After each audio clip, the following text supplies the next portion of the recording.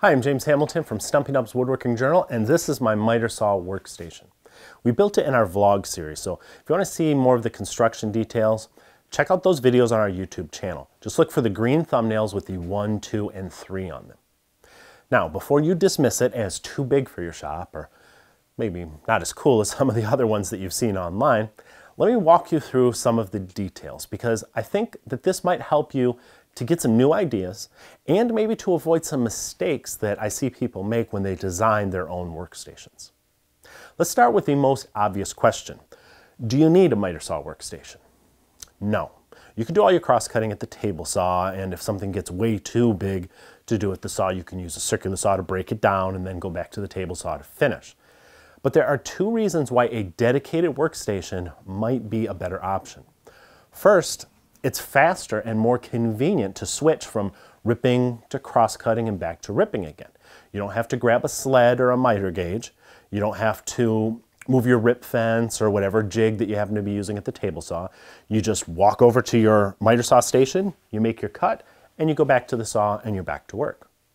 Second, you can keep a premium rip blade on your table saw and a premium cross-cut blade on the miter saw and get much better results with both types of cuts than you would get with a combination blade in the table saw alone. But does this convenience come at too great a price in valuable shop space? Maybe. That depends on your shop. Your workstation doesn't have to be as large as mine. I've seen plenty of compact versions in woodworking magazines. Some are built into lumber racks, some fold up and stow away.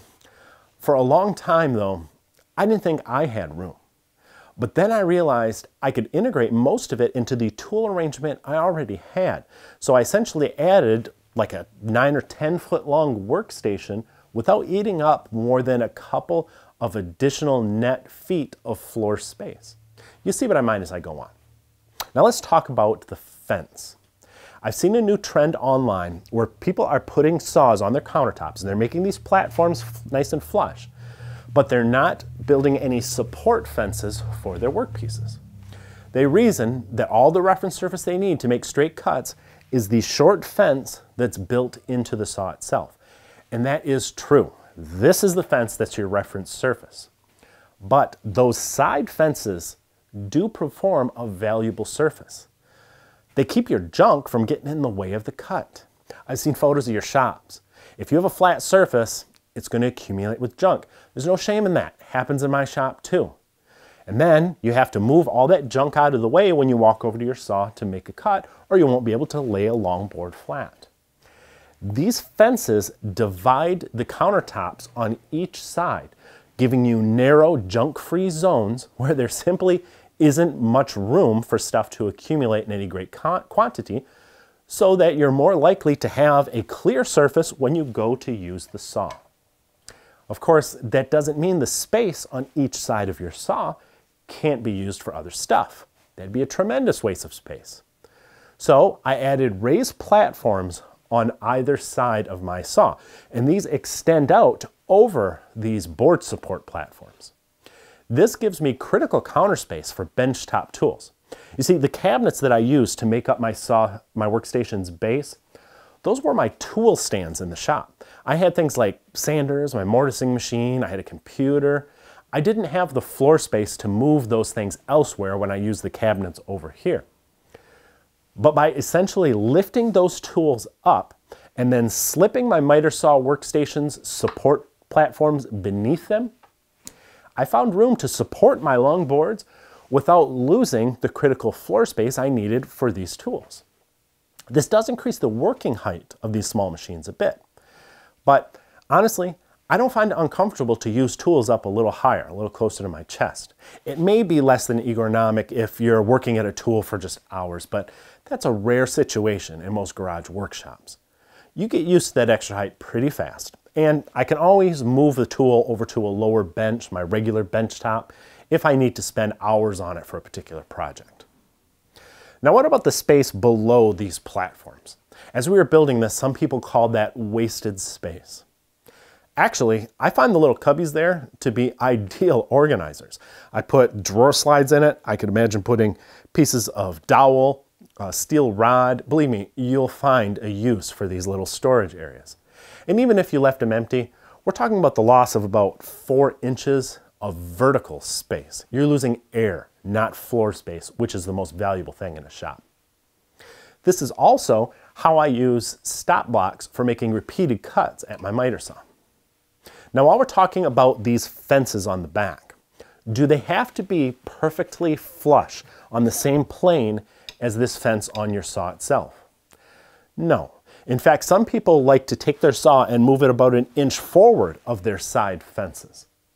Remember, the real purpose of these side fences is to divide the workspace and create a clutter-free zone. It's nice if they can also support the edge of your workpiece through its full length, but the machined aluminum fences on your saw are your critical reference surfaces. You want to hold your board against these, and if you don't get the full support on the edge through the whole length, that's okay. That doesn't mean that there isn't value to getting everything on the same plane, but unless you built your workstation really carefully and everything is nice and straight and flat, you could have some difficulty getting it all even. So it'd be better to just move your saw forward a teeny bit and avoid having a crooked or uneven support fence on the side, make it impossible to put the edge of your workpiece flat against the aluminum fences on your saw.